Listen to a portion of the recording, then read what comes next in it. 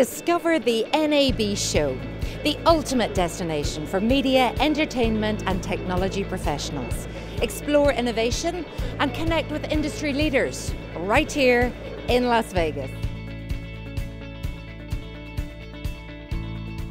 Well, we're here in Las Vegas at the NAB Show on the MultiDyne stand, and my goodness, so much happening. Jesse, tell us a little bit about MultiDyne and your current position in the media and broadcast market and industry. Sure thing. So yeah, MultiDyne is a US-based manufacturer of video and fiber optic broadcast equipment, headquartered in Kings Park, New York.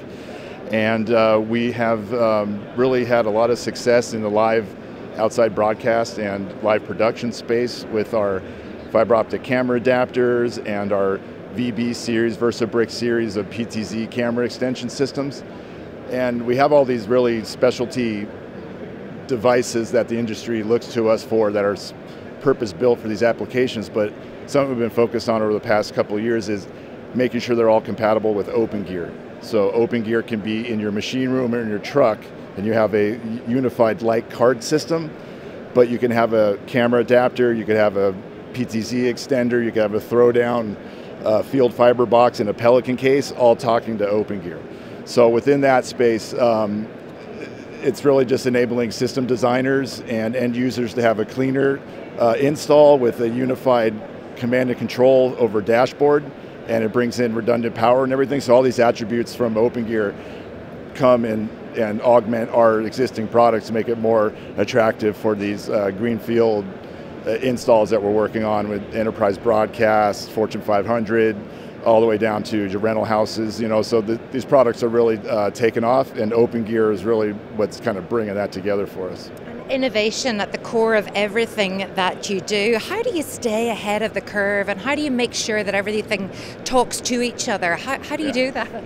Absolutely, yeah. Well, staying ahead of the curve is working with the key end users and the key customers that are trying to solve the next generation problems. And then that makes you a next generation solution provider, right? So that just comes along with it.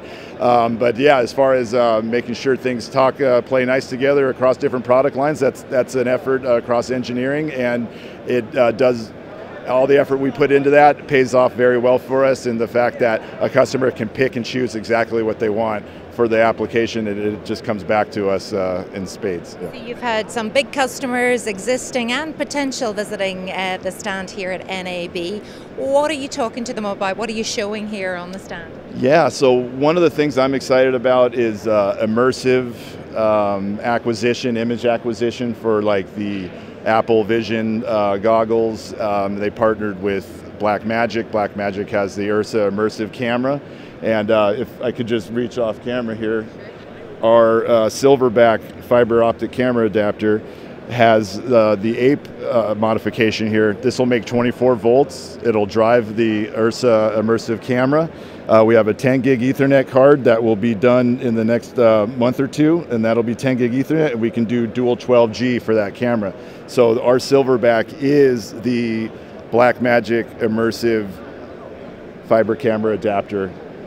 Ready to go. So you're almost ready to go. You've exciting. Seen it here first. Amazing. Yeah, it has 1 gig Ethernet today, and 10 gig will be, like I said, in a month or two. The hardware's done, just got to do the firmware.